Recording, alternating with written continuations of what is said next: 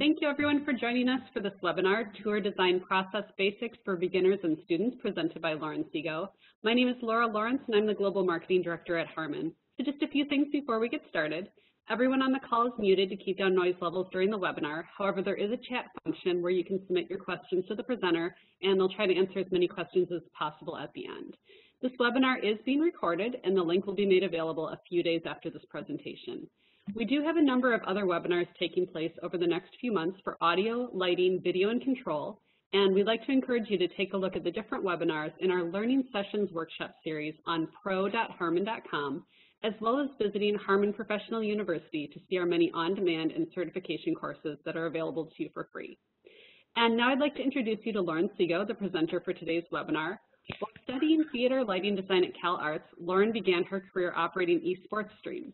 Since graduating in 2016, she's provided lighting design and programming for music tours, festivals, and TV appearances by Janelle Monáe, Tegan and Sarah, Revolution, and others. And I'm going to pass it over to you, Lauren.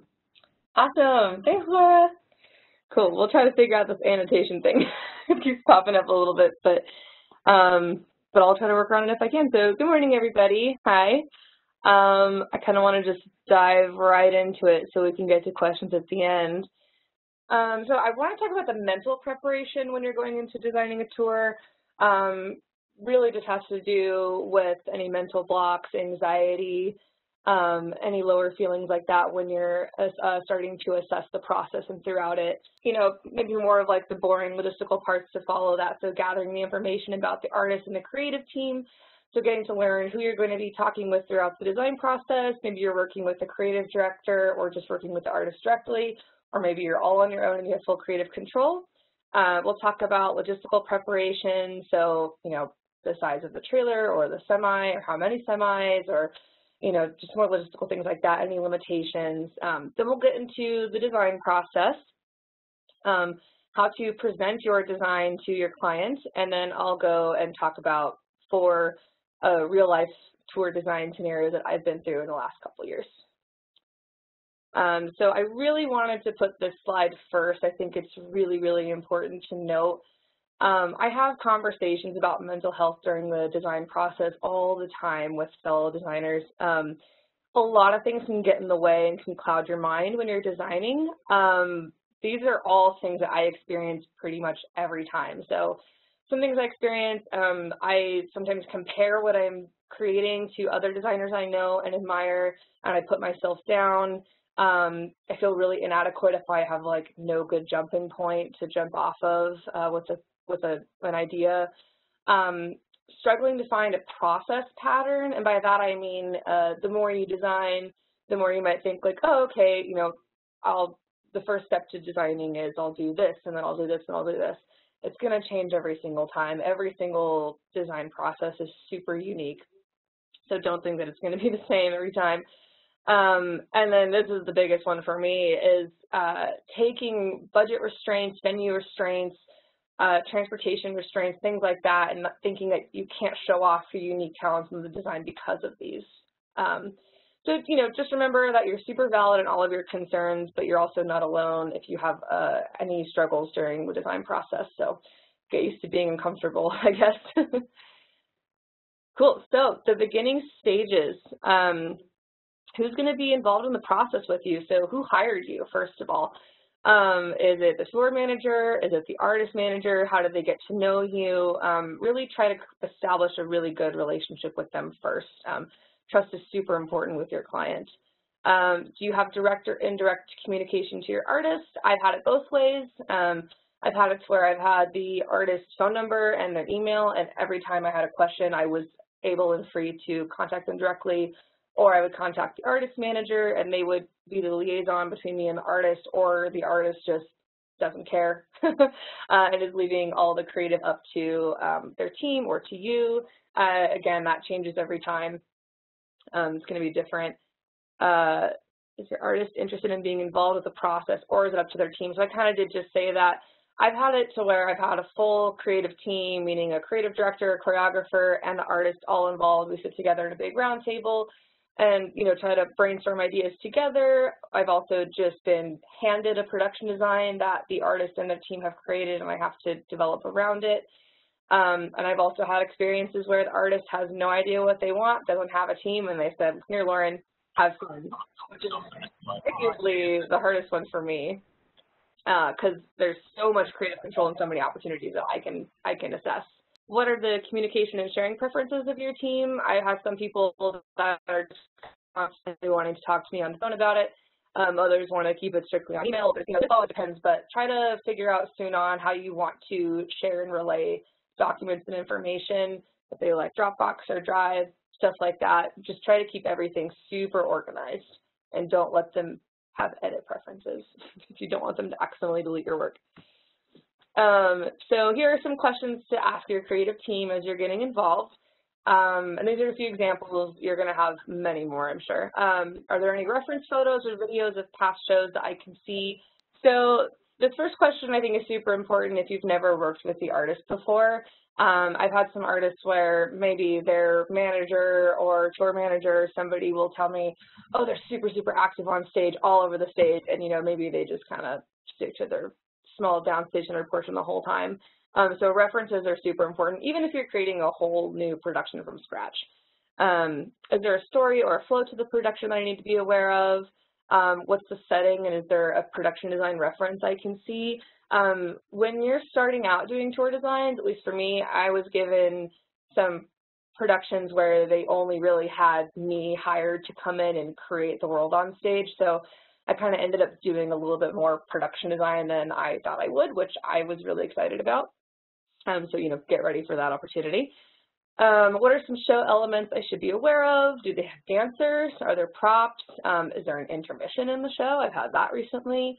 Any instrumentation solos, voice solos, kabuki drops, anything like that. Kabuki drops, if you don't know, are basically those giant fabric curtains that you can release and drop, and usually they're downstage, and so when you drop them, you can release and reveal the band behind. Haven't toured with that yet, but I think that'd be pretty fun. Is this tour representing a certain album or musical selection from the artist? So, there's just a few questions to get you started, but don't be afraid to ask questions when you finally get to that round table or into that email. And then also just shout out to my Janelle Monet team. They're a great group of people to work with. That was a fun tour. So here are some examples of requests you might hear from the team that you're working with. Please keep the artist lit from the front at all times to ensure being seen in photos. I have some artists who, no matter at what point in the show, it doesn't matter, as long as they are lit for the photographers to see them, they're happy. Reduce the amount of fixtures on the ground to maximize performance space, or side light being incredibly important to light the dancers. We really want some fog machines for this song. It could be as simple or as complex. It's kind of an art that you have to perfect over the years as you get to talking with different artists all the time. The second paragraph here is super important. If your artist is incredibly lenient and is giving you full control, still make sure to ask them questions and keep them updated along the way. So you might add an element that they've never seen before, even if they're thinking, I'm hiring them, they got it. Maybe you want to do something that they really haven't seen, and maybe they want more of it or none of it. Who knows? Whatever the scenario, it is your artist's show, and it's your job to make their dream happen. So after meeting with your creative team, it's really, really important to remember that your crew, your production crew, is just as important as this team when going through the design process. This is something I've been learning really heavily over the last year, working with really, really good crews on these bigger shows as my career tends to develop. So your production manager, tour manager, and the crew that you're touring with, they need to be aware of the artistic integrity as well as the functional integrity of the design. Depending on their role, it's also their job to help you execute the design every day and keep it as consistent as possible. You don't want to have a design that is so hard to recreate every day depending on the venue that you can't keep it consistent, because then your artist is going to get annoyed that they're not getting what they're paying for every day. And they're also around to help make sure you get it packed up safely if you're also on the tour with them. So getting to know who will be in your department every day is also super important. So maybe you're just the only lighting person on the tour, so you're you are responsible for loading in and programming and running the show and packing it up, or maybe you have a crew chief. But that's going to help you design something that you know is being capable of built every day with your team size. So I've never built something or designed something so extravagant that I know that if worst comes to worst, I couldn't do it with like myself and a couple stagehands. So keeping your crew updated also means keeping an open mind to structural or logistical suggestions. I definitely, when I was starting out, was really stubborn because I felt that I knew what was best as the LD. Leave it to like one truck driver one time to walk in and say like, oh, hey, have you tried it this way? And I was like, oh, no, I haven't. So keep your mind open. People, you know, you might think you're getting overstepped, but sometimes people are just trying to help. And, you know, maybe your truck driver walks on stage and helps you reduce 3 rigging points that you don't need. So this one can also be really annoying or really helpful to you. Talk to the crew members who have their setups on stage, their roles on stage, like the guitar tech, wardrobe. You know, there are these pods around your performance space where your crew is going to need areas like walk-ons, walk-offs, all that kind of stuff. You know, maybe you really, really want to design an element to the show that needs to exist perfectly downstage, right? But sometimes you need to make that compromise in case that needs to be a very specific walk-on, walk-off for your artist. So have some contingency plans in your design. And then just a pro tip that I still sometimes forget to do myself, but as soon as you come in contact with a new person, save their number and information immediately.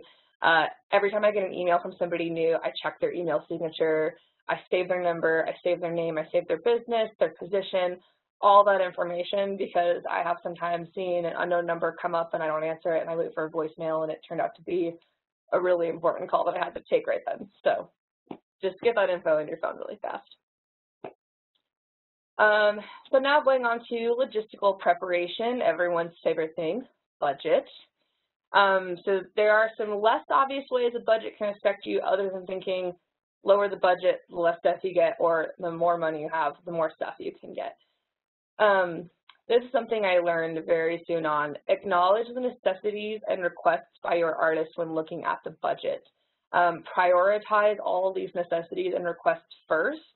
I have too often in the first couple years spent time designing, getting really excited about a design, only to realize I didn't weigh the cost of the most necessary parts and I had to cut back and cut back and cut back and cut back. Could have easily been avoided if I had a priority list. So continuing on budget. So most of the time, budgets for smaller tours usually include an emergency funds portion, meaning, you know, any additions, repairs, mistakes on the road, like, oh crap, we need this today, that kind of money, you know, just that extra little pool of cash. So it's really, really important to ask if your budget includes that fund. Sometimes, or like my first tour I designed, I met the budget perfectly, thinking I was awesome for doing that, not realizing I needed to order more haze halfway through the tour. And they were like, oh, what do you mean we have to order more haze throughout the tour? I'm like, sorry. So just always be prepared to have a little bit of wiggle room. This one is great. Figuring out how to accommodate every request of the artist and keep the design in the budget is an art that you will be experimenting with your whole career. And I know I've seen some friends in the participant list who are watching this who have been designing way longer than me can totally attest to that. So if your artist is asking for more than they can afford, try your best to say it like, I believe there's a way we can still accomplish this that fits within the budget, and I will send you some options. So try to, you know, it's good to be honest with them. You don't want to promise them things that you cannot bring to the table, but let them know that you are trying. And then depending on the place you rent your gear from and your scenic elements from, you should be able to budget for spares pretty easily. Sometimes they just include spares for free or super, super low, so it might not affect your budget too much. But things like backup consoles, spare projectors, things that are maybe a little bit more expensive do add up really fast, and you are going to want spares for your show. So make sure that you shoot under the budget. Makes everyone happy. So design fees. So what should I consider before naming my design fee? It's a possibility that the budget also includes a design fee. Your artist might not even have thought about giving you a design fee. It just happens. You know, you're going to, especially when you're just starting out, you're going to be working with artists who have probably never had an LD before. So they're not really sure how to tackle that payment. They're probably thinking, oh, they're just going to come to rehearsals and program and I'll pay them the weekly rate. That's kind of how I did it the first couple of times because I wasn't really sure how to even ask for a design fee. And of course, designing means the creative research that you're doing, the drafting and the rendering, change fees if you design something and they really, really like it and then last minute they don't want anything that you've made and you have to change all of it. So you have to prepare a number with wiggle room for yourself too. And it's always a good idea to create a contract or a deal memo saying, hey, if it exceeds this amount, this is how much I'm going to charge for these change fees. The first few times you get design opportunities, you probably won't be promised a design fee, like I was saying. It's best for you to decide what's best for your financial situation. I didn't take a couple design fees my first couple tours because I was more excited about the opportunity. And I knew that I could grow with that artist and that touring camp later in life. And it, you know, for me, it ended up really nice. I created really good relationships with these people, and for the tours I've designed since then, I've presented my design fee, and they've been more than happy to pay me for it. So remember, you might be the new person, but they also might be the new person to it. So it's always a learning experience, but definitely don't try to gyp yourself. Try to create a design fee, see if you can get that covered. I personally take a percentage of the budget as my design fee, and then kind of alter it from there depending on how much time I think I'm going to spend on it, and that includes the creative research that I do. So looking at venues, this is a picture of the Ryman in Nashville. It's one of my favorite venues. I know that audio people do not like working there, but I really like it because it's one of the venues I can finally see my show from a higher seating area since front of house is way up in the back. I don't like being at eye level with the stage when I program, so it's really fun going through there. So hopefully your production manager will send you a venue list way in advance so you can kind of maybe help massage your design into those spaces. So what are the stage dimensions of the largest and the smallest venues in the routing? If there's a huge difference between those sizes, you're going to have to create a design that can expand and contract pretty easily. And remember to look for things like fire curtains, and when fire curtains are placed at the downstage portion of the stage, you cannot put anything in line with that. ADA walkways, just common structural things that can get in the way. What are the rigging capabilities like in most venues? You know, if you need a lot of soft goods hung, do they have line sets? Is it a theater? Do they have truss for your scenic elements? All that kind of stuff. What are the sight lines like? Are there existing legs and borders and designated areas for changeovers, or did you just walk into a giant room and you have to pipe and bass up some sight lines? What are the house rigs like in each of these venues? So are they going to be able to complete your design for you? Maybe you don't have the money to maybe necessarily design a flown rig in your package, and so, but you still want to have some programming in a flown rig. So if you can look at all of the house rigs and see if they're substantial enough to take that programming and do that for you, then maybe you don't have to prioritize flying any lights or having lights high on towers or something.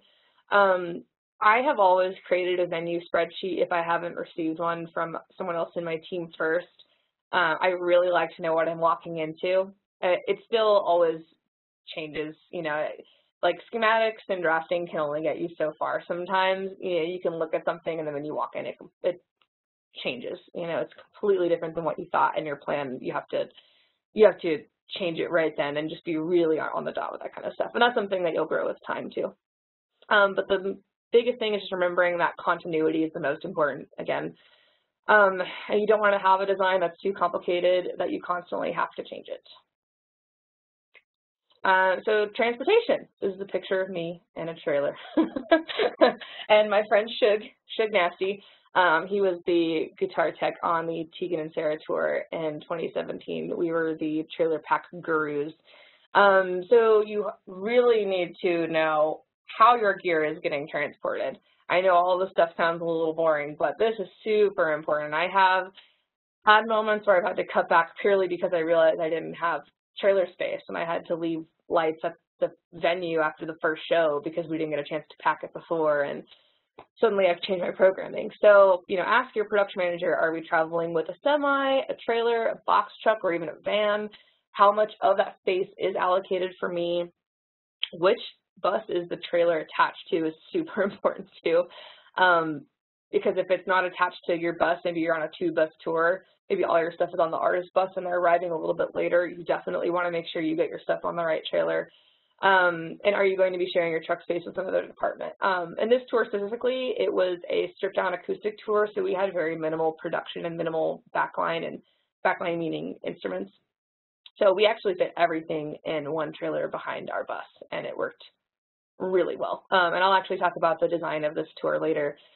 So knowing road case dimensions and truck space is a really practical tool, but it's not something you're expected to know right away. I always ask my vendors for help with road case dimensions. When I'm designing, I usually ask them to send me, hey, if I want all this gear, can you send me how many road cases per type? Or like how many fixtures can fit in a road case? How many road cases will that be? What are the dimensions? And if I can do it before they can, I'll draw up a truck pack just to make sure I'm not shooting myself in the foot.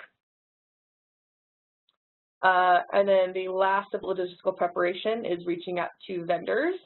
So your vendor is obviously the company that's going to be renting out their lighting package to you. I always send out my rental list to multiple vendors. It's a good way to start gauging rental costs and see where you can hopefully achieve renting all the gear you want without substitutions. Regardless of the relationship you have with some vendors, sometimes they don't want to sub-rent or rent gear from another shop to complete your package. I know that I've had some examples where I really want this one fixture. Actually, I really need this one fixture for my show. And my buddy at this shop who I know would be able to cover me everywhere else is like, I'm so sorry, we can't get that available to you, so I have to go with another one. It's only personal, but it's really important when you're contacting all these vendors to note that you are bidding the tour amongst multiple, because you are creating a relationship with these vendors for years to come. So even if you end up not going with the vendor, it's really important to say, thank you for your time, I'll reach out again. Consider routing when choosing a vendor. So if you're spanning a huge part of the U.S., it might be a good idea to choose a vendor that has multiple locations or is able to have quick turnaround times of shipping. And also, again, just be open to vendors helping you out too. I've had many vendors say, hey, I see that you drew it like this. I think you're going to reduce your truck space if maybe you use pipe instead of truss or something like that. They're there to help you and make your pack fluid too. Okay, so now that we went through all of the less exciting stuff, although personally I love making venue spreadsheets, so now we're going to start talking about the design process. So laying out all the confines that I just shot through super fast. Take all the information you previously gathered and lay it out. So what are the necessary components to the design that have been requested by the artist and creative team? Prioritize those first, can't say it enough. Who's on my crew, meaning who's on the lighting department or just the general aesthetics department, and who's leading this build with me, or am I doing it alone every day? What's my budget and how much of that should I strive to use? What's my projected amount of hours I will spend on this process, meaning for your design budget, or sorry, your design fee? What's my average venue size, and what rigging specs should I be aware of to complete and make sure I can consistently execute my design every day? And then how much space am I allotted in the truck pack? So this kind of goes with the mental health slide at the start. Sometimes starting is the hardest part. This is always the hardest part for me. I think I have a really strong left brain. When I have to get creative, I get shut down right away, and it's really, really hard for me to know where to start. And like I was saying earlier, the hardest part for me is when I have full creative control, because I feel like I have all these opportunities I can juggle. and that makes it way more challenging. So just remember that you're always going to find yourself in a unique situation with every design you do, no matter how many times you've designed before, which is why I love this career, honestly. It's something new every day. So jump starting the creative process. Once you have everything laid out, time to lamp on the right brain. So when and where do you feel the most creative? Certain times of the day, at home. I personally somehow feel the most creative when I'm really tired, even though I'm not really a night person. I try to stay up super late, and I think it's because I'm forcing myself to get something out really fast so I can go to sleep.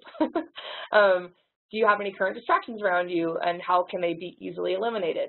So this one I've learned just over the past year, and this has helped me immensely, to-do lists. So when I'm working on a design, obviously that's like the top of my to-do list, just not just for work, but in general. I want to work on that project, but sometimes I feel like I can't work on the big project if all the little other things on my to-do list are looming below me. So I try to get as many little things out of the way just so I can clear my head and just focus on the design that I'm doing.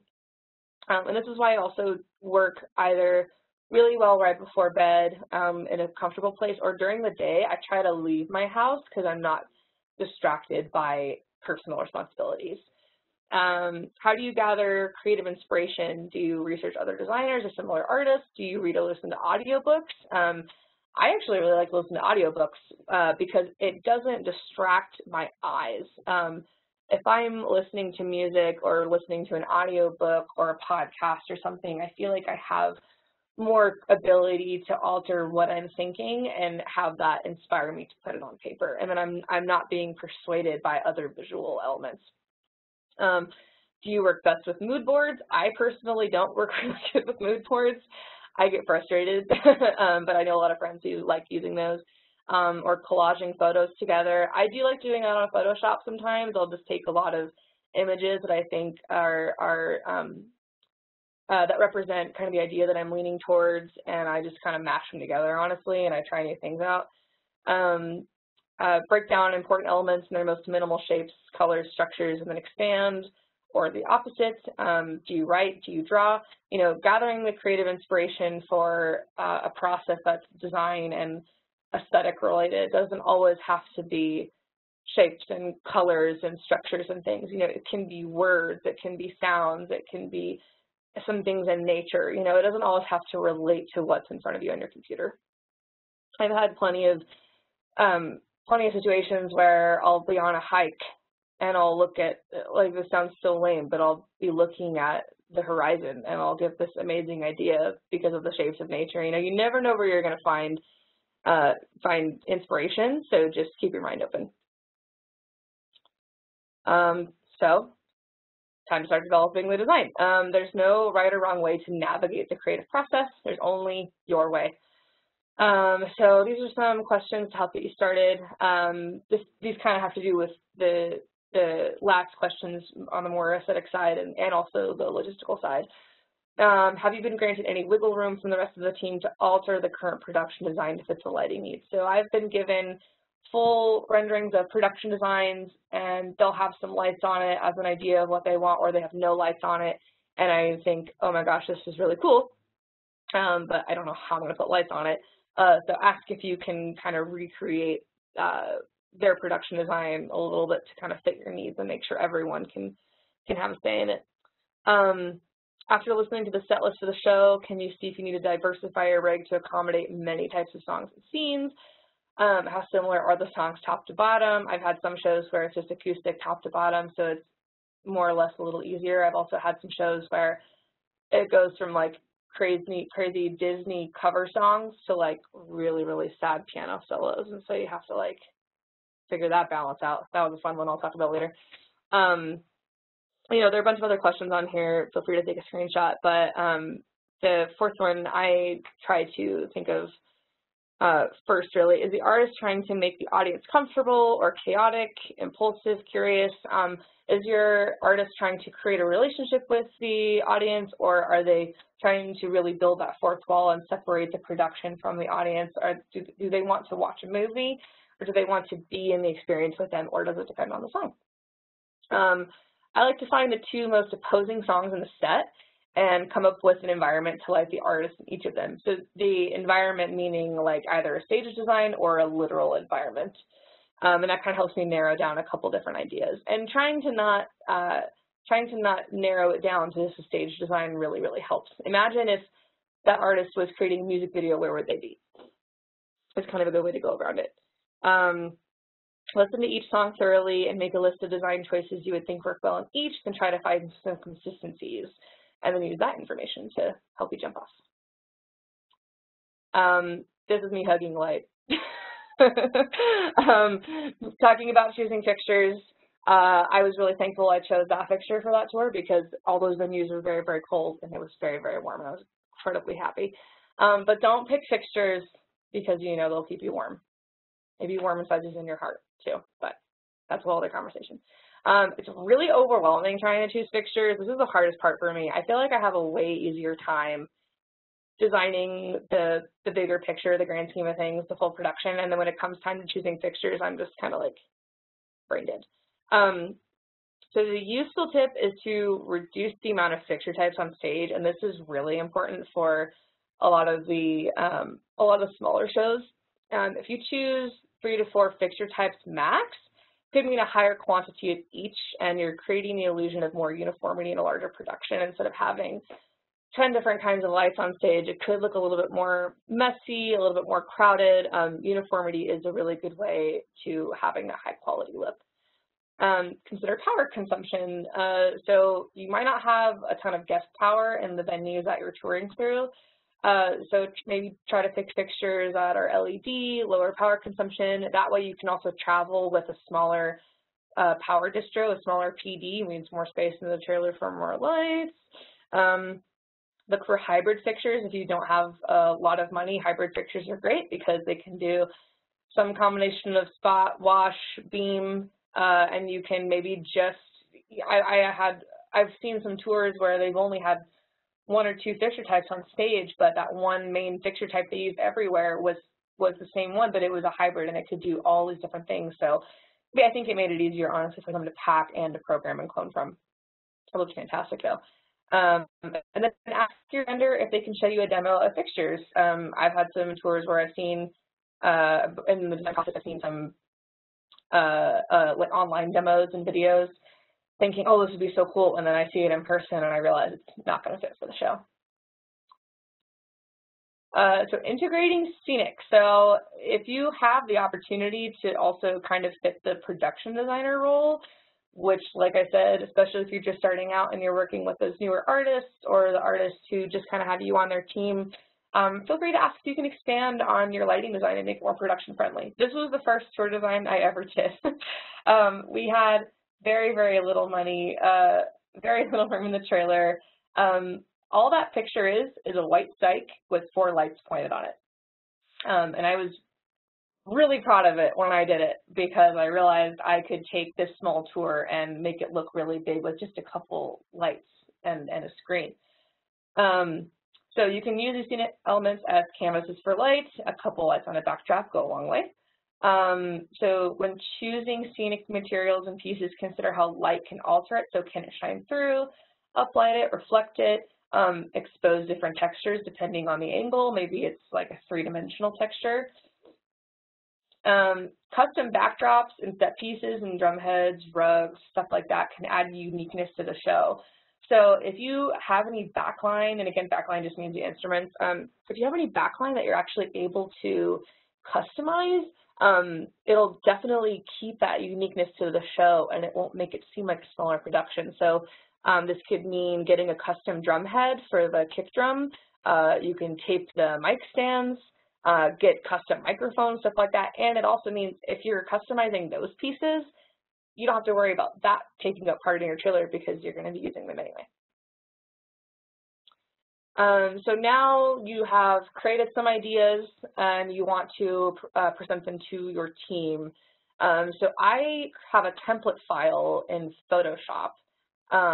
You can use obviously whatever software you want to use, but my template is to import and lay out design ideas in a presentation. So I basically have like a title page and a page at the end with like a wrap up, but in between those pages I have like a set list, I'll have rendering ideas, drafting ideas. So it is in a way kind of like handing someone your final paperwork, your final drafting for the rig, but also just professionally adding that touch to it and making it look more presentable other than just some lines on paper. So I have like a concept paragraph page where I talk about the artistic choices I've made, renderings showing partial and full integrity of the rig. And what I mean by that is it's tempting to show pictures of the rig doing all it can do, but also, you know, show how it can be, how you can take down the full integrity and maybe show those more isolated looks.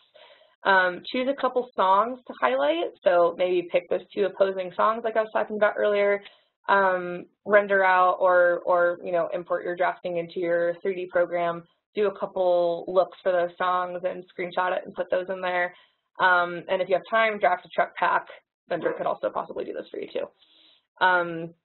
So send out your first ideas and drafts to your team as soon as you are comfortable with them.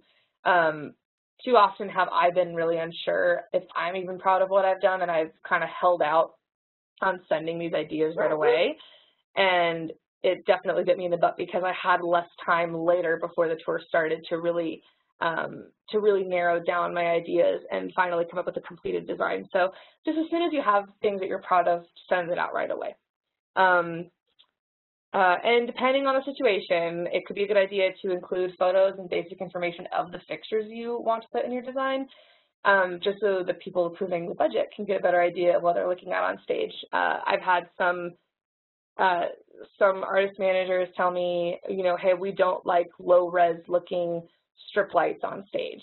And so I'll bring in a light that I don't think is a low-res strip light, and they're like, oh yeah, that could look good. And then the tour started, and they were like, not a big fan.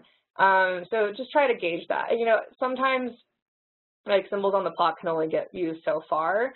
And also there is an argument, it's more of a moral argument about the more you hand to your team, the more they have to fight back or to argue or to, you know, compromise with you about it. So, you know, it's kind of give and take, but I've always found it to be really good to put information on the lights I'm using because it reduces the struggle later for me. So here's a template example of the document that I send out. So this is like the title page of the production design treatment. So this is a prelim treatment, as you can see in the title, that I did last December for the summer tour this year. That is sadly not happening. It has been postponed to next year. But this is, you know, this is my title page. I just have the date and the prelim revision, which is, this was A, that's as far as we got before things turned for the worst. These are kind of just the templates for all the following pages. So, you know, I make sure to put at the top center what it is we're looking at, and I just keep the consistencies of the title page on the outer corners, so they always know if they're looking at a page, you know, what reference point it is. And then at the very end, I have a little end page with my contact information. So again, you know, you could just send renderings and stuff, but I really think this has helped me in the past gain trust and have people really see that I'm putting in the effort by professionally presenting it. And then hopefully you have created a final design. So you want to continue using that template file to fill in more information and more renders. Showing how your process has progressed will look super great to the client, so try to always grow it. This one was from last summer with Revolution. Thankfully that tour did happen. But you know, just try to make it seem like you as well as the design have progressed. So now we'll get into scenarios. I know we have about 15 minutes left, so I'll try to shoot through these really fast. But just 4 quick design experiences I've had. So I mentioned earlier that one photo was my first tour design experience ever. That was Jidenna's Long Live the Chief tour in 2017. So they did have creative directors and production designers, and I was the only person on the lighting team. The requests from the team were to be able to accommodate moody low-light looks, but also upbeat songs. They wanted lots of haze. At the very top of the show, they wanted Jidenna to come out and be silhouetted. which is where the site came into play. Limited amount of towers and phone lights to not block video walls. So if a venue had a video wall upstage, we liked to use it, even though we actually ended up never doing that. The idea was that we'd use it if it was there, but we never had a video wall. We sometimes would have iMac, but never a video wall upstage, so we never actually got to play around with that, sadly. Limited amount of ground fixtures to maximize dancing space. He was super, super active on stage, and have fixtures dedicated to lighting props. So those were really just the major requests I had, and the logistics I had to work with were one trailer for everything together, like backline, audio, everything. The venues ranged from small clubs of like 150 people to theaters with 6,000 people. So I had to create something that could expand. And it was a fairly small budget spread over 2 months. So how it resulted, I prioritized the requests from the artist. So I prioritized the haze, the side lights, which are for the dancing, and also the side lights were as far offstage as possible to maximize his performance space, and the prop lighting. And I sent that to the vendor first to see how much more was left in the budget for the fun stuff. And there actually only ended up being 11 lights on the whole tour. We rented that large white cyc for a few reasons. To have the silhouette at the top of the show, but it ended up working out because adding that scenic element really filled the space. And so when you're in these tiny spaces, it really expanded our stage out. And he also had some really awesome outfits with cool patterns he wore every day, and I realized too throughout the process, any way I can make him stand out more was really important. So having these big blanketed colors on the cyc opposing the colors of his outfit, he could have like orange, yellow, white, crazy pattern, traditional African sewn up and downs, which are really cool. You should look them up. You'll see them in the next slide. Having those contrasting colors and complementary colors really helped him stand out for photos too. We used road cases from backline to elevate the lighting upstage when we wanted to. Most of the lighting was just a few lights upstage so as to maximize performance space. And then just 2 side lights on the sides, some small LED bars for the props. We had some palm trees on stage.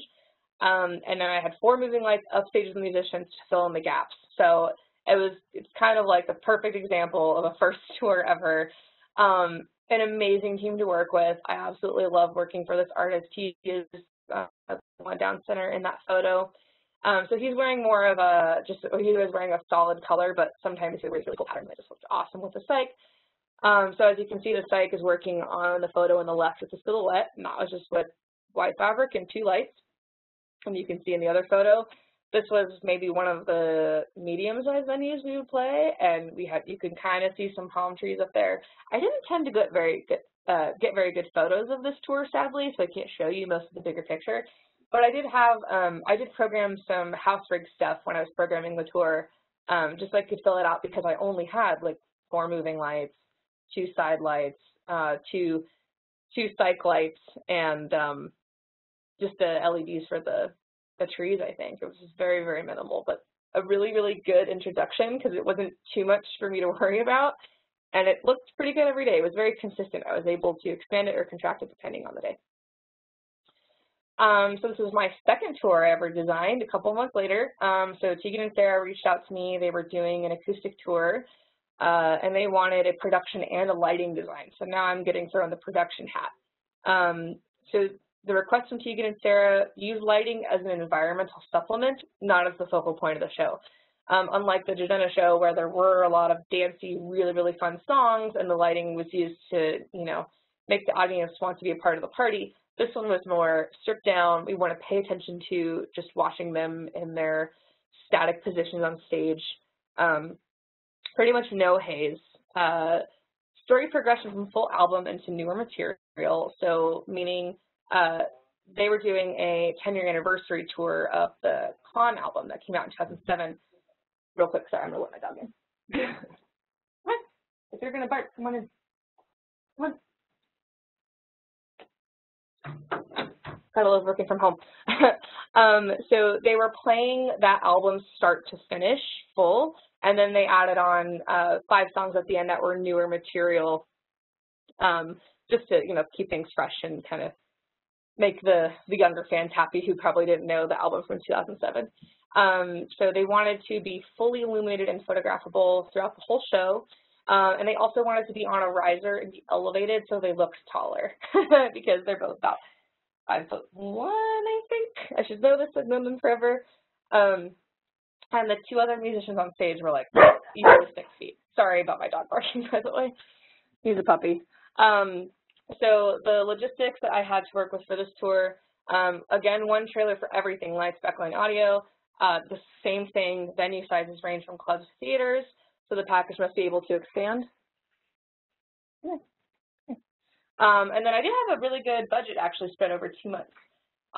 So the results for that tour, because I wanted them to feel more, or I wanted the lighting to be more supplemental and not the bulk of the show, I decided to light scenic pieces and soft goods to accentuate the stage design and make it more of a filled out environment rather than party lights everywhere. So what I did was I created kind of some lighting pods for each person. So a few lights to surround each member just to give them a little bit of, you know, to help them stand out from all the soft goods behind them.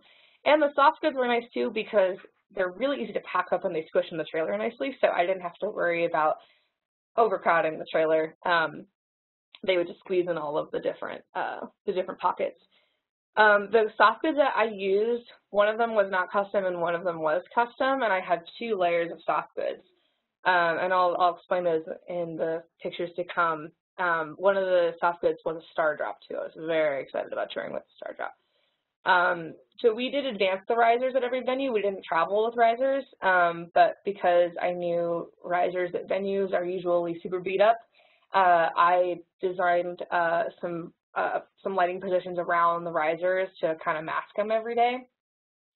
So we didn't have to worry about seeing ugly riser legs or whatever, and also just bring more attention to them in the middle of the room. And I already said that they already got their own lights at their stations, so let me just show you pictures. So my thought process with this is I really wanted to, again, pay homage to the original album, which came out in 2007. And in the album, if you bought the CD, if you bought the album book, all these images that you see above them were in there.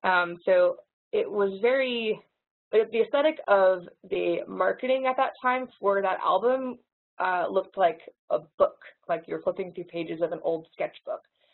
So I thought, okay, time has passed, 10 years have passed. How can we still show the integrity of this album, but also show how it's aged? And so I decided to take the images. These are the original sketches, but not the original color temperatures or shapes. And what we did is we cut them into these weird angles and had them floating above the band by means of sewing those appliques onto scrim, and scrim is just basically mesh, so black scrim. So, you know, as kind of the natural breeze in the venues existed, it would look like these old pages from a book that were torn or angled were kind of floating above them. So it was kind of just the idea that the art is still holding on from that time, and it's kind of making its way up. And then behind that, you can kind of see in this photo, there was that star drop. And I wanted to have dual layers to be able to just provide progression to the show. I didn't use a star drop right away. You can also see the lights on the riser skirting them. Those were warm white panel lights that worked super well. They only did warm white, but that kind of helped with the whole aesthetic of the show. Again, I wanted to kind of surround them and make them pop with the lighting, not have the lighting be the bulk of the show. So here are some pictures of the star drop in play. So basically, 3/4 of the way through listening to the album start to finish, which is the first half of the show, we didn't use the star drop. I brought the star drop in about, again, 3/4 of the way through, behind the images. Looked really cool. People's phones came out right away. And it kind of stayed in, or, you know, kind of faded in and out or twinkled and did some stuff until the album was done being played. And when the album was done being played and we were going on to the newer songs, we actually flew out the book images. So we played a lot of theaters that had line sets. So we did have one person in the local crew on headset with me, and as soon as I hit the last note of the last song of the album, we flew out the books to kind of signify, hey, we're done playing the con, now we're going to play some newer songs. If we had a venue where we couldn't fly it out, then we just didn't, and they stayed in for the whole show. But it was really nice, and we could have that progression by having those 2 layers. And this song everyone loved. I had 10 moving lights upstage, but I didn't really move them very much because it was so stripped down. I had them pretty much in a lot of static positions, but just having them on the ground and being able to create that wall of light behind Tegan and Sarah really just encompassed them really nicely. And it did fill those bigger spaces when we did play spaces like on the left is the Ace Theater in downtown LA. I think the one on the right, I think it's the House of Blues. Actually, I can't really tell. I know it's somewhere on the East Coast, I think. But it was a really easy way, maybe if we had a super tall stage and all these short little musicians, we were able to kind of build the design up between the lighting and the 2 levels of soft goods. And I'm going to shoot through these next couple, but I really wanted to talk about this one because it was an incredibly unique experience, and I'm not sure I'm going to have another one like this. I got offered to design the Amanda Palmer tour last spring. I love Amanda Palmer. I have been a huge fan of hers for a long time, also with Tegan and Sarah and Jadena. I've been really lucky to work with people that I have admired over the years. But she presented a really unique opportunity to tour via plane and only do 2 to 3 shows a week, so weekend warrior shows, as we call them. But the only difference is that we were not shipping lighting between each place. We had to fly with the gear. And no, I did not fly with road cases. We also had a very DIY budget. We literally went over to her house and stayed there for 4 days and figured out how to design this show. Don't know if you'll ever have that opportunity. I took full advantage of it. It was pretty fun. And I already asked them, so it was okay to say it like that too. We recognized it was a very DIY, low budget tour. But she had a bunch of crazy requests. So she played the piano during the show. For every song, except for 2, she played the ukulele. She wanted to light the inside of a piano for a specific moment in one song where she leans into it, and she wanted her face to be lit up and nothing else. She wanted 4 set pieces, a rug, a lamp, a table, and a mirror ball. Make it nudie as humanly possible for most of the show, but then she also sang 2 Disney covers, so she wanted to make it as flashy as humanly possible. And designed a system of a few hundred lights to represent stories submitted by her fans, meaning she wanted a bunch of lights on stage somehow, and each light would represent a story, but there were hundreds of stories that she was referencing. So that was really confusing for me at first. So we had to fly to each venue, so I literally had to carry the lighting with me between each venue. It was one of the biggest confines. And the scenic elements, like those props I mentioned, actually were sourced through her Patreon patrons. So I created a Google form for that to have her fans submit to me what they could bring for that show. And at the start of Load-In, I would meet her fans backstage, give them backstage passes so they could hang out with her as to say thank you for lending us things like a leg lamp or a rug or something. It was hilarious. I got to meet so many great people. That's a picture of Amanda in the middle with 2 of her fans who lent a leg lamp for the show. So the hundreds of lights on stage, I ended up just using festoons, of course, because now that I've learned they're very easy to travel with if you bubble wrap them really well and they fit into suitcases. And I had just a couple hue lights for inside the piano. I went with hue lights because they're LED and I could just put them on a dimmer and just pop them on for the moment and pop them back off. It was way easier than trying to fit a really small light in there via DMX because we weren't even really traveling with a cable package, and it was rare that the venues we were at had spare DMX lines. So I literally was just asking like, hey, do you have a spare dimmer and an extension cable? I'm going to plug this light in and put it in the piano. A lot of the venues we played were theaters without intelligent rigs, so full hundreds of Lecos above us. So I had to advance gel, lighting positions. I was basically focusing a theater show every single day, which made me realize I'd never want to tour a theater show, but it was a really, really fun challenge. Everything I traveled with packed up into 4 suitcases, and that's including my command wing, because we didn't have room to travel with a full console, nor did we really need one. So I had an MA2 command wing and a Pelican case I traveled with. Quite the experience. I also, when I was presenting her the design, Amanda, I asked her, I was like, how do I describe you? You know, she's not a lines on paper person. She can't really look at drafting and see what she's going to have on the stage. So I put it into Photoshop because I knew that that would please her more if she could see on a more realistic level what we could accomplish on stage. So the design for this ended up being, it went through a few iterations, but when I was chatting with Amanda, I just kept getting this intention from her that she wanted to create a comforting experience for her in the audience because it was a long show. She did a lot of storytelling, and a lot of the stories and the content were really, really sad, very depressing, very real, very raw. So I knew from the get-go that the show had to be comforting. I didn't want the audience to not feel like they were not allowed in the space. So we were sitting in her living room talking about this, and I felt just very comfortable, like I'm just sitting in her living room with her having this conversation, and I realized I should try to bring that to the stage. I want the audience to feel like they're having a very intimate moment with Amanda. So I just designed very simply some bay windows. There was some ivy upstage of it. We actually ended up not touring with the ivy, but we did have the windows, and the windows were soft goods that we hung up with coal posts. They were not actual wood. We ended up not touring with those letters. We were going to hang letters on the stage, but we did have the area rug, the lighting, the lamp, some other stuff like that. So this was kind of like the first idea I had that I pitched to her, and it ended up being way more simple and ended up just looking like this. She ended up seeing the festoons, and she was like, I love it. It's simple. I just want to hang them all. Just hang them from the ceiling in whatever which way. I don't want them to look like intentional. I want them to be trashy, just thrown up there, which, you know, as a designer, you're like, what do you mean? Asymmetry and doing things without intention. But I had to get used to it. You know, every day I hung the lights up in a different way.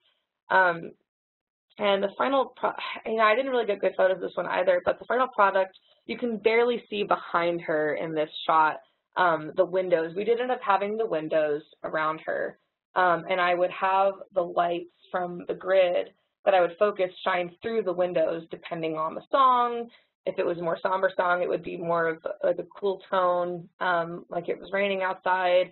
I also had some lights hidden in the wings that would shine on her at super low angles that you really weren't expecting depending. So I just kind of live busked intensities and angles. And the festoons, we started off by hanging them and having them drip down onto the stage. I had the idea of having the festoons kind of creep into the audience to try to bring them into the stage with her, but we ended up realizing probably not the best idea.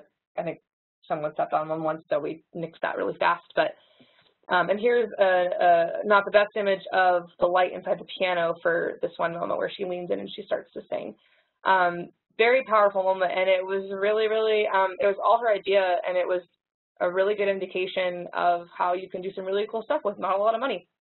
So I'll forever hold that tour dear to my heart. It was 5 months of weekend warriors and lugging 4 suitcases, and I wouldn't trade it for anything. So I'll talk about my last one. Sorry, this took a bit, and then we'll get to questions soon. So this is my first, so far, and only arena amphitheater bus tour experience with Revolution last summer. So the team for this didn't really exist. There was no creative team, but the manager was kind of the liaison between the band. The band really wanted to be involved. So it was just me and my co-designer, Spencer Michaels.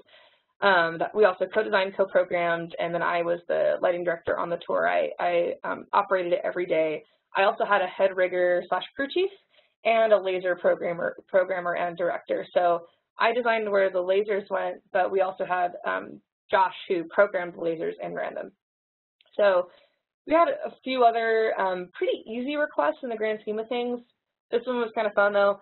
The bassist came up to me. He's kind of maybe like the lead creative of the band. He goes, I really want crazy EDM style light show when we need it for crazy songs, but also, you know, when it's a chill song, let's get a relaxing environment going. So I was like, okay, I'll figure it out.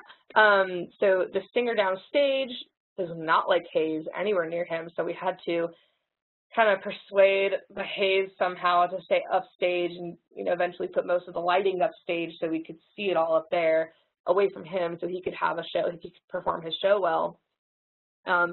They liked having backdrops, just historically, they love having backdrops, so we had to design one and choose a material for it that could withstand wind in all the outside venues, because 95% of the venues we played were outside. Keep lights out of the audience's eyes as much as possible. They did not like seeing lights in the audience's eyes. Blinders were fine. They do a lot of back and forth with the crowd. They want to see the crowd when they're talking to them, but not pointing like beams or anything super, super bright. This was the band that didn't like strip lights. No strip lights in the rig. And then make sure we can light the stage with gobos to give the audiences up high something fun to look down on. We played a lot of amphitheaters, and this tour we did have the opportunity to design a lot of flown lighting. So they really like it when the lights can point down on the stage, get all these cool patterns, and the people up high on the amphitheater can look down on something cool. We had to artistically integrate cryo and lasers. First time for me touring with cryo and lasers. And then they also liked being lit from the front at all times for photos, except for transitions in between songs. So I had to create a system of front light that could accommodate the whole stage. And we were only allotted half of a semi of trailer space, which we ended up giving a whole semi, which was great. And we had to leave room in the budget to allow purchasing of a new set of 6 cryo tanks for every show. So again, shooting with the budget really came in handy. So the results, when we were collaborating on the design, we were looking at pictures of their past advertisements for their tours, and they always have a different theme every year. Last year it was coastal mountains. This year is Joshua Tree, more like desert. But we noticed that every year they kind of have a different approach to their marketing, and so we really wanted to try to extend the coastal mountain idea onto the stage, also because they're based out of Santa Barbara, and we knew how important that was to them, to kind of bring a little bit of home into it. So we created truss in the shape of big triangles, aka mountains, to satisfy that more organic, chill look. And then we lined them with a ton of hybrid fixtures to satisfy the option for an EDM light show. Inside the triangles, we put metal mesh, which is a so what fabric. It's just window screen that's been crumpled, but you can light from underneath, and it adds a lot of texture. So we added that in the middle of the truss triangles to kind of further the idea that they are mountains and create an organic texture. All the cryo and atmosphere was placed upstage, to hopefully leading into the singer's performance space. Super hard for me. I like when cryo is kind of like downstage, upstage, all over. That way you can have different options. But we ended up doing just a row in the back, actually upstage of the band, and that way we were able to get, you know, maybe we didn't get the up, down, but we got the left, right, which was good, or the in, out. So the backdrop we designed in grayscale because we wanted it to take color from lighting, and the background, or the backdrop was super simple as far as design goes, just super geometric grayscale mountain range to kind of match the geometry of the truss. And the same lights that were uplighting the triangle mesh in the middle were lighting the backdrop in the back. And we could kind of, you know, that way we could create different levels of, you know, sky, mountain, whatever. And the position of the lights I thought was super unique. I had never seen positions like this. So they could be super diverse, and we could also divert them from hitting the audience's eyes. So here is kind of just the bang, boom, pow version of the photo that you can kind of take a look at. So I don't know if it's super easy to tell, but we had a big triangle in the middle and 2 smaller triangles, vertical truss triangles on the outside. I wanted to show this first just to get an idea of how many lights we had. The backdrop you can barely see upstage in this one because everything downstage is kind of dominating it. But we only had 7 lasers, 1 on the top of each mountaintop, and then 2 downstage, and then 2 upstage of the drummer in the middle. We had their risers that they were like, they did not want to budge on their risers, the riser configuration they've been using for years. We had some lights lining the risers in the back just to kind of have the musicians pop out. And we were able to accomplish a lot of really cool looks with everything we had. So here's one huge look where all the lights are honestly just tilted inward, and I thought it was pretty cool, kind of like a zipper.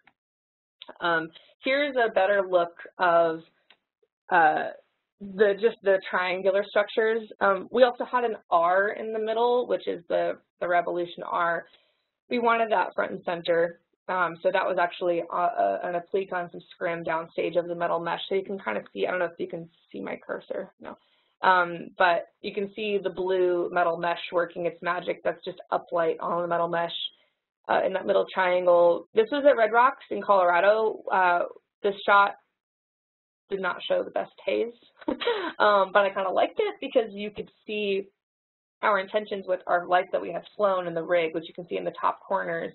For Red Rocks, we had updated the positions to light the rocks instead of the stage. We would, or sometimes we would do half and half or just the stage, but usually those were the patterns that we would have on the stage that like they wanted for the people who are in the very, very back and see something cool. And you can kind of see the lasers doing their magic on the bottom of it. You can actually see the beam. So it's a sad day for haze. And here you can see the backdrop a little bit more. Adding that grayscale from black to white helped with just kind of the illusion of actually looking at a horizon, added a ton of depth to the stage. We had a lot of the stages that we performed on were pretty wide, but surprisingly not very deep for what we needed. And I don't know if you can tell, but their risers, the way they wanted their risers was kind of weird. They always had the outer ones angled, and they had a catwalk in the middle, we called it, for the two horn players to walk across, and then we had the drummer upstage. So yeah, here's just a few images of how that one came to be, and I think that's it. So thanks for listening to me ramble way too long about stuff. This one was a little hard for me because the right brain is a challenge. So. All right, we have some questions for you. Great.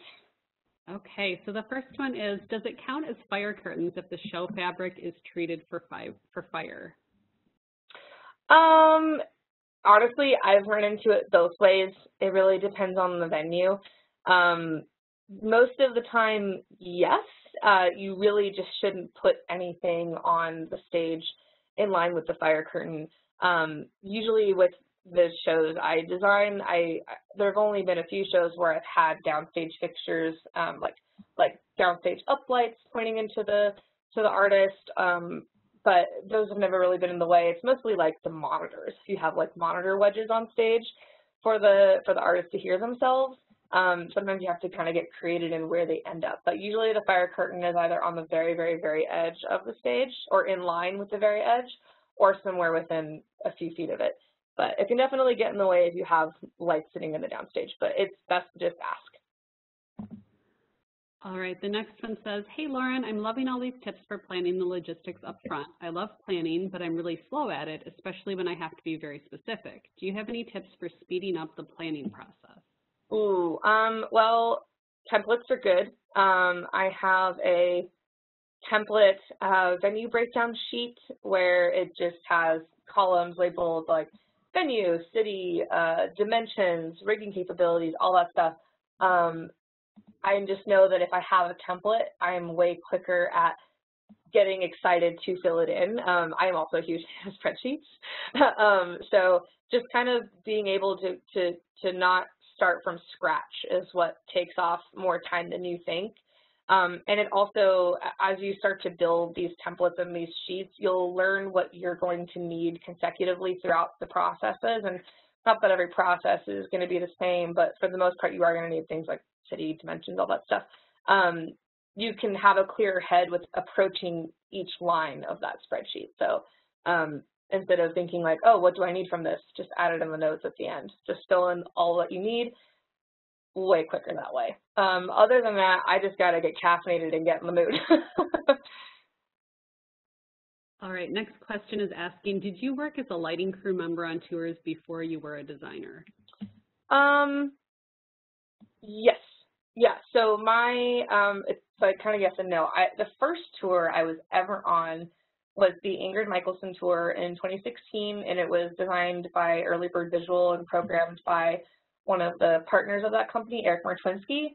So I sat with him through the rehearsal week and watched him program the whole show. but I had no creative control prior to that moment. I showed up to just watch it, then I learned how to pack it all up and run the show. So I was given a really awesome opportunity to watch that process first. But then, yes, the second tour I ever did, I was actually designing it, which kind of just worked out miraculously. After the Ingrid tour, or before and after the Ingrid tour, I was covering for a lot of other LDs that I had met through email or just networking or whatever, saying like, hey, I know you want to get involved in the industry. Here's an artist, they're doing like a 4 p.m. set at a festival. Do you want to just cover me for the show? And so that way I kind of created my relationships with different artists and different management companies who knew about me, and I continued to run other people's shows or just punted artists, and then I ran the Ingrid tour, continued to do that, and eventually covering for enough Janelle Monáe shows, Janelle Monáe was like, hey, I have an artist on my label who's doing a tour, can you help them out? So it really helps to just be involved as much as you can to finally get that first design opportunity. I feel very lucky that mine was like not even a year and a half after my first real show. But yes, I was very, very happy that I actually only had to worry about the crew chiefing and the logistics of a tour before doing the design process. I think I would have been super overwhelmed. All right, next question. You mentioned emergency funds in a budget. What is a reasonable percentage of the main budget that should be considered for emergencies?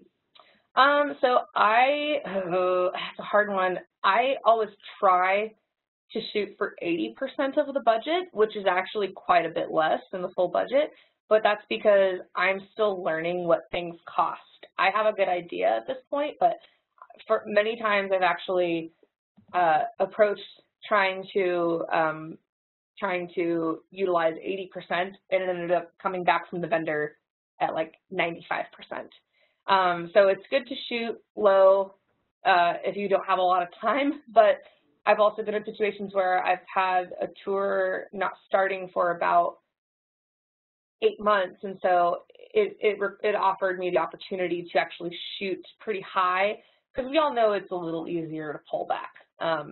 So I always try to shoot for 80, but it really depends on what you think your daily costs are going to be or your emergency costs are going to be, because there are obvious things like, hey, well, either we're going to travel with a bunch of haze, or we're going to need to buy more haze, or maybe some more lamps for our lights.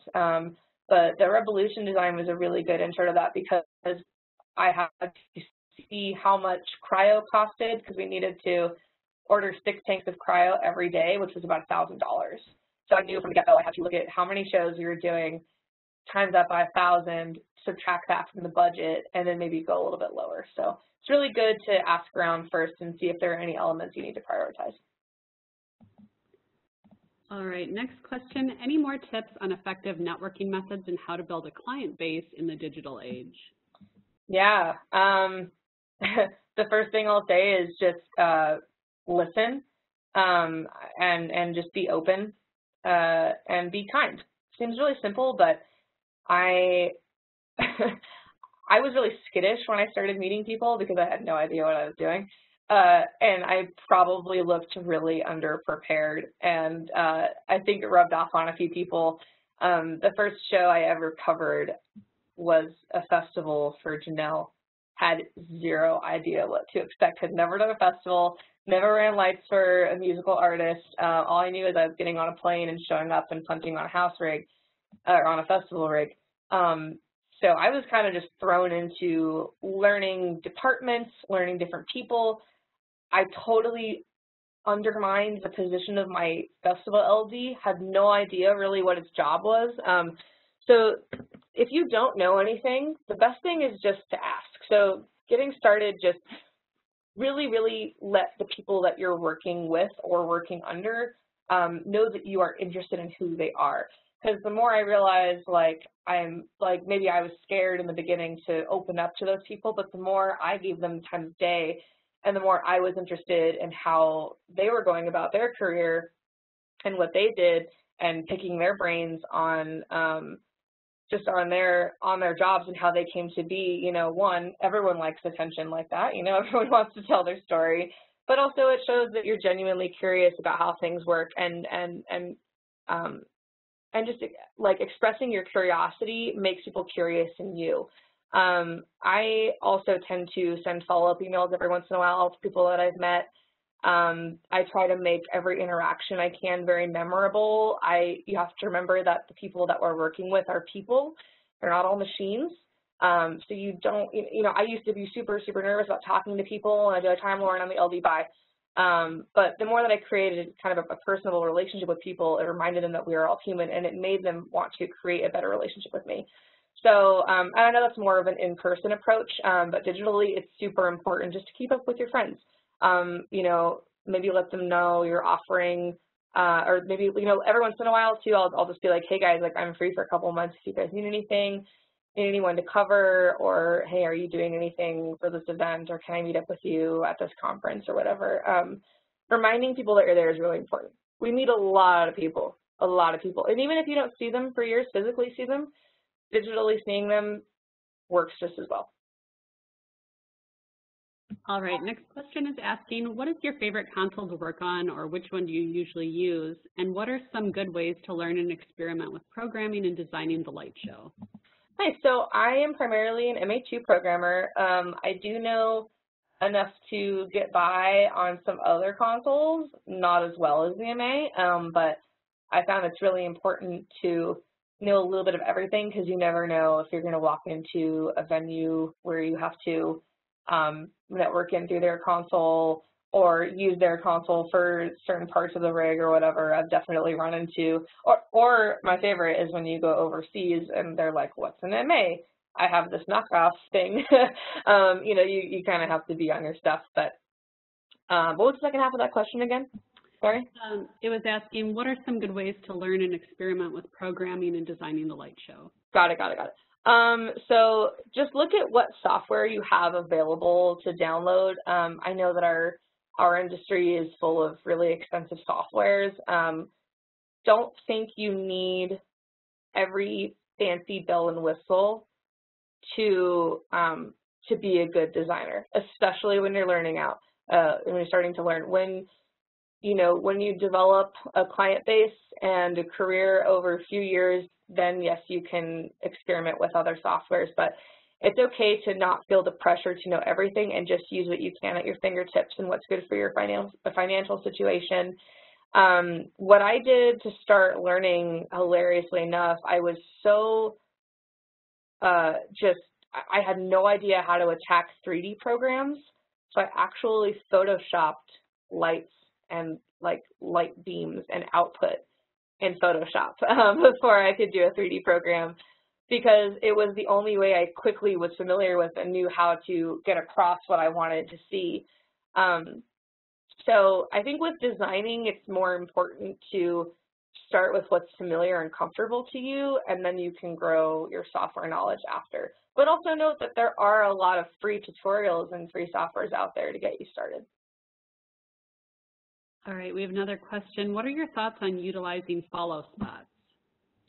Oh, so I actually use follow spots all the time in my tours. The one thing I've learned is just it's most important to know how many you have and to prepare for one to die, or to prepare to have a backup and get your gel right, your gel colors right. I've used follow spots in most of my tours. I like using follow spots when I'm running a time-coded show.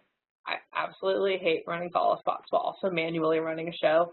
My brain overheats and I get very annoyed. I like the idea. I think it's a great way to kind of hone in on your artist if they need that kind of isolation for a song. If you think you won't need it for most of the show, then maybe that's where you just pre-program more of an isolated spot look in your house rig or in your front light truss, because they are an expensive thing to budget out for your shows, because not only are you renting that gear from the venue.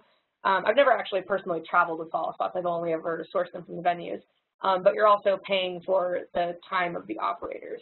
So it's kind of up to you and your budget to see if you want to use it. But if you have an artist that moves around heavily on stage and you can afford to rent it, I would definitely utilize it. All right, looks like we have a couple more questions. When pitching your ideas to a client before being hired, do you charge for your concepts and time to prepare the pitch? I do, yeah. So I've actually only had one experience where it was kind of between me and another person for the design bid. Usually I've just been approached saying like, hey, you're the designer, show us what you can do. And thankfully I did a good enough job to where they wanted to keep me. And in the other experience, I was chosen over the other designer, so I feel very lucky there. But I do. I mean, of course, I try to not make my time and efforts all about money. As far as conversation goes, I think I've kind of perfected, you know, expressing my interest and my excitement first before saying like, oh, hey, you want my time, here's my budget. I think at the end of the day, whoever's hiring you is going to be way more excited that you're actually interested in the project. So yeah, so I will. And it also just really depends on how much they want to see. Especially if they're bidding my time and they want me to present a full design that they might not even use, I'm going to charge them for a full design package, maybe a little less, but usually close to or at the number I would charge for a design that would get actually produced and presented. Okay, it looks like we have time for one more question. How important do you believe where you live is to the development of your career? Well, to the development, I would say pretty important. That's why as you can see, I live in a cabin. I recently moved to the woods because I knew that my year was going to be full of touring. Sadly, of course, it is not full of touring right now, but I was thinking, oh, I'll have a cool place to come home to because I can see that I am booked through December. I think it's really important to be available right then and there. I don't want to say there are specific cities that are more fruitful than others because I have a lot of friends who live in maybe the less of the major cities, like my hometown is Phoenix, Arizona. Tons of productions going out. Yeah, they may not have the types of studios and venues that LA has or Chicago has or something, but there's still lots of opportunities, and being close to the action is important not only to be readily available just for your gigs, but also to be readily available to pick up work last minute. I lived in LA the last 7 years before I moved here, and I'm only 2.5 hours away from the city now. If I really need to go down, I will.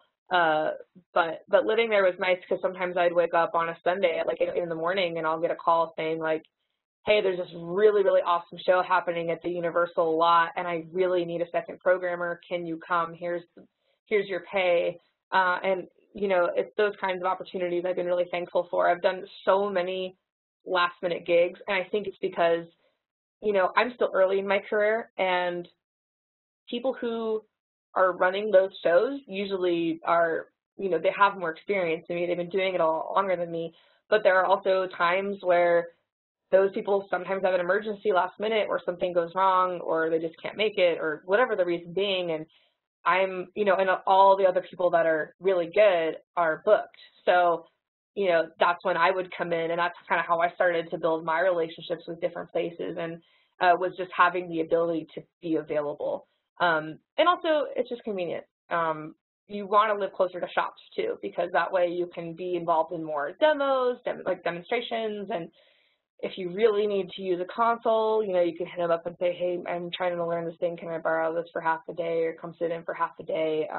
Having the resources readily available is super important. So I say, you know, once you think you can kind of suss out your year, then maybe you can move to the woods too. But I think being close to the action is really important. Okay, wonderful. So thank you so much, Lauren. If you are wanting to reach out to Lauren, her contact information is up on the screen right now. It sounds like you're open to getting questions from people. Yeah, super open. Like, seriously, reach out anytime. I'm here to talk, so.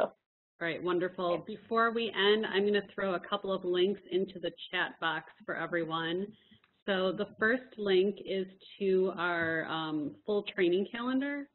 or I'm sorry, the first link is to, yes, to the full training calendar and Harmon Professional University's information.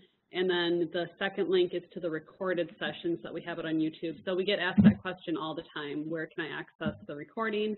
This session will be put out onto the channel in 2 to 3 days. So if you wanted to rewatch anything or catch any of the other sessions, that's available on there. So all 3 of the resource links are up in chat. And Lauren, thanks so much. It's always a pleasure to have you presenting. Yeah, thank you, Laura. Thanks, everyone. And Martin, you guys are awesome. It's been so fun. Have a great day, everyone. Thank you, Lauren. Great job. Thanks, Brad.